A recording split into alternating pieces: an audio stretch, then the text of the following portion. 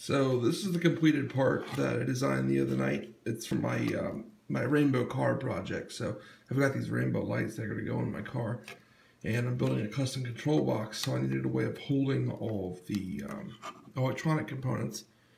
So I designed this little mount platform, and this actually didn't work out. It's a good idea, and I just need to tweak some things on it and do another design.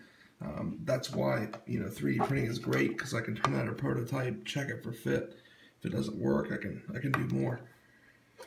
But I've got an outer frame, and then that's the plate, and then there's going to be a cap that caps it all off. And basically this works great. This is where this attaches. It's got some mounting holes on the bottom. And basically what happens then is I can assemble it all from this plate.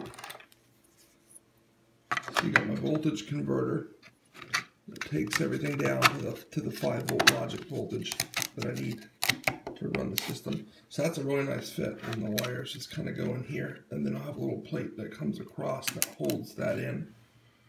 And then I've got this latching relay assembly, and this guy mounts in there. The main problem is that it didn't fit.